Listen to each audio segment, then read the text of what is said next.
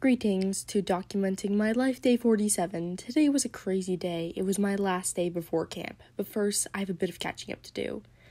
After we went on to Broadway for those shows, it was about time for the Nutcracker auditions, and thankfully me and Anna both got Clara friends, equal parts. After the Nutcracker, all of us went on to our usual groups, Tara, Amber, Anna, and me, Katrina, Joyce, and Bella. Though I do admit it hasn't really been the same. Harper, are you gonna spend the whole night writing? No.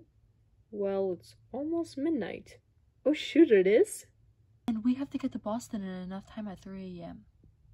We're not driving, we're taking a plane. No way you would be able to survive a 14-hour car ride with my mom. And why is that? Have you ever heard the show Friends?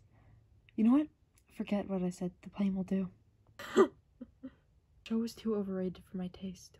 Then what do you like if you don't like a perfect 90s show? Well, I don't really know. Watching The Lion King at your place was the first time I've ever seen that. Oh dear. What? Have you ever seen Frozen? No. Oh dear, forget anything else. We're doing that. If you say so. Harper! Hi. So, why did you spend the last 2 weeks in Kentucky?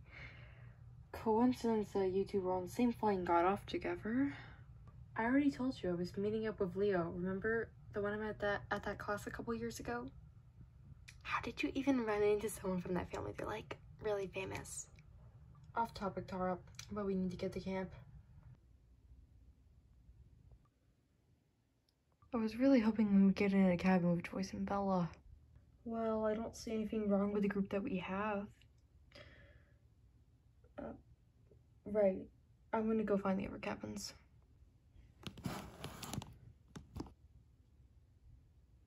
I could request to switch cabins. Just say our parents didn't want us in the same room or something. No. Katrina can be cliquish sometimes. You're staying here. Are you sure I'd rather not? If Katrina says anything, I'll handle her. I am requesting a room change ASAP. Oh, I didn't know we were so unbearable. Listen up, you two. If you think to move any of our things, you'll regret it. Just so you know, you two aren't Pennywise. You two are about as scary as the Sanderson sisters. You'll regret that. Don't you even think about putting your hands on them. Well, the third Sanderson sister has arrived, apparently. Did you just insult yourself? Are you fighting? No. Yeah, right. Well, Counselor James is doing orientation in 5 minutes, which looks like you'll be late too. Alright, let's move quick. Hello, campers, students. I'm Counselor James, but you can just call me James. Today I'm here to talk about the basics of what you'll need to know. First off, all of you are required to come to the ones that have a mandatory next to them for classes, since apparently most of you can't read. And then the second thing is, at the end of camp, we will meet up with our other locations and do a competition in Toronto, which you can work on the dances in your free time, no more than the trio. Any questions? Yes. Where can we request to switch cabins?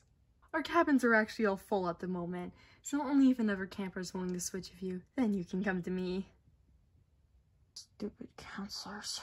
Now let the games begin.